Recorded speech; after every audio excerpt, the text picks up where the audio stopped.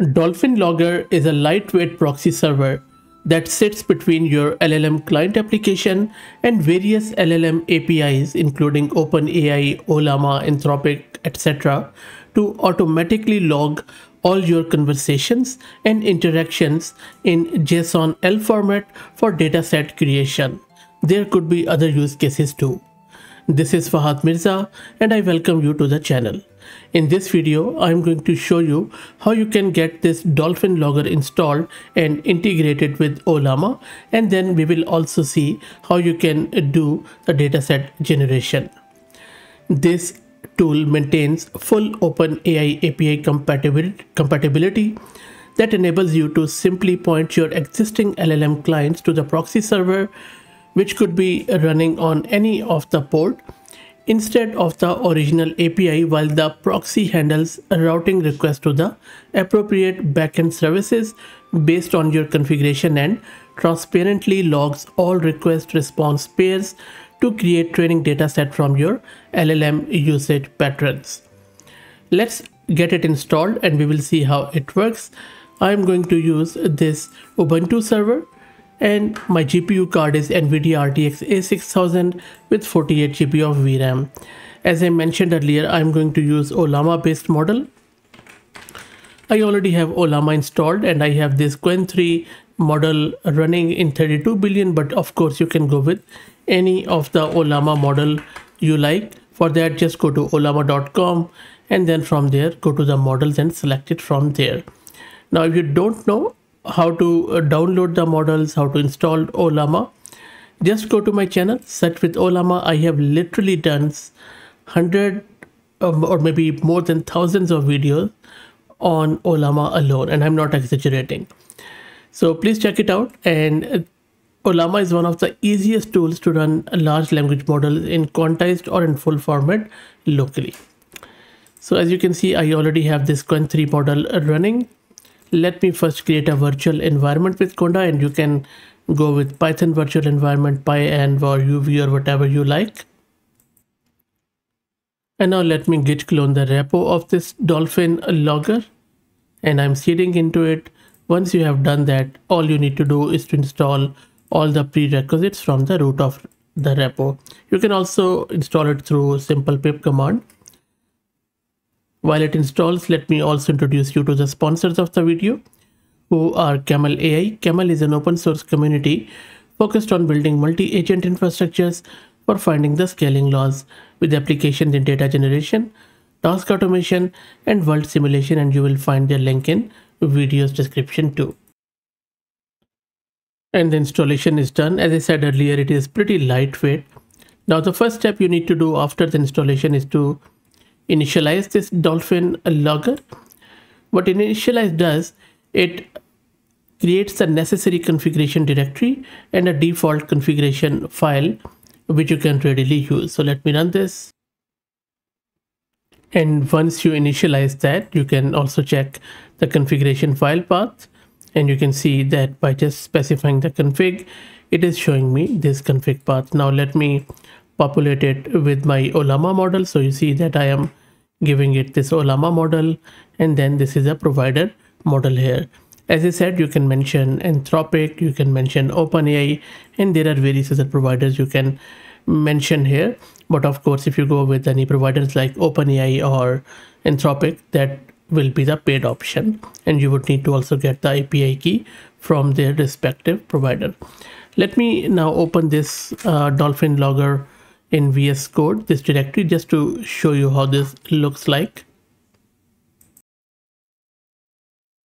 So you can see that when you open this example file, which we have just populated, and that now resides in this .dolphin-logger directory in our home directory.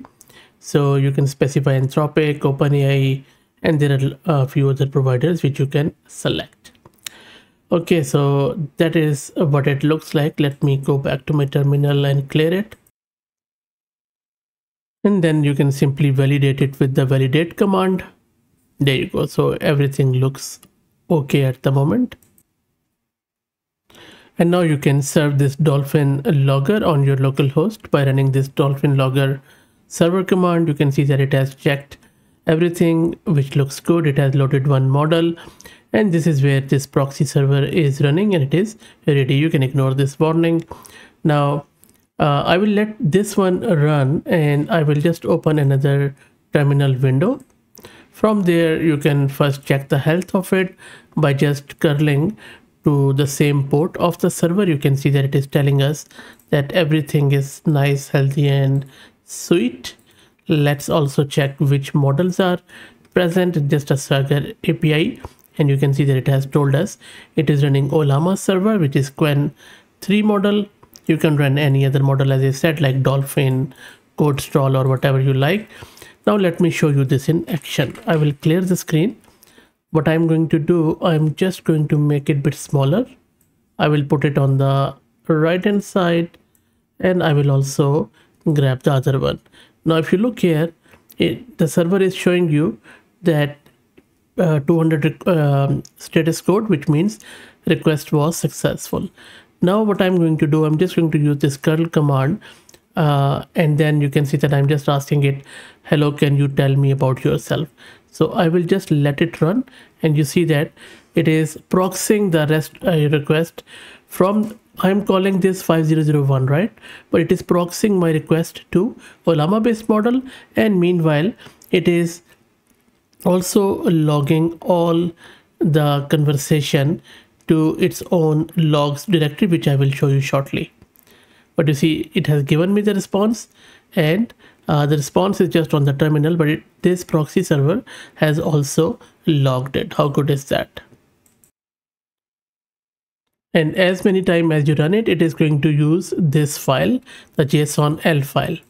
And if you have watched my dataset video, you know that this is the preferred format for the dataset. So for instance, if I just go here and clear the screen, and maybe I'll just do more here and show you that file. There you go. So you see, I'll just go up. So this is a JSON-L format where each record is in the JSON format on a new line. You see? So this was I'll just go up a little bit. This was the first row. This is the second row. So no matter how many conversations you do with it, it just creates a new record with a unique ID, which you can readily use in your data set. So this is quite useful when it comes to model training, fine tuning, where all your interactions with your LLM can be logged here. Now, this is of course the main use case, but you know what? I think that if you are using it in any production environment, this proxy server, given it's very lightweight open source, you can use it for security purposes and audit purposes too. Instead of, for example, if you have Ollama model running in your local system or any other model, users are accessing it on any API endpoint. Instead of giving the user direct access to that endpoint, you can proxy their request with this Dolphin-Logger to that API endpoint, and you can log everything. You can redirect those logs to any other telemetry based system, maybe Grafana and that sort of stuff, and you can just do some auditing on top of it.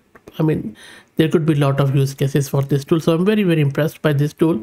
And by the way, this tool is from Cognitive Computing, Eric Hartford, and I have been covering a lot of models. For example, if you go to my channel, you just search for Dolphin, you will see that I have not this one. This is a ByteDance Dolphin, but this one, Dolphin 3, and then, you know, the Dolphin 3 R1. There's a lot of stuff which I have covered. In fact, I think I covered one model just yesterday from Cognitive Computing. So if you are interested, check it out. I'll quickly show you. So I'll just go here and I'll just show you where exactly that model was. So this one, Qwen 372 ambiguous one. So this is where you can scale the models. So pretty interesting project if you're interested. So that's it. If you like the video, please like it, share it, and if you haven't already subscribed, please do so, as it helps a lot. And that is only marketing I do, so I would highly appreciate that. Thank you very much.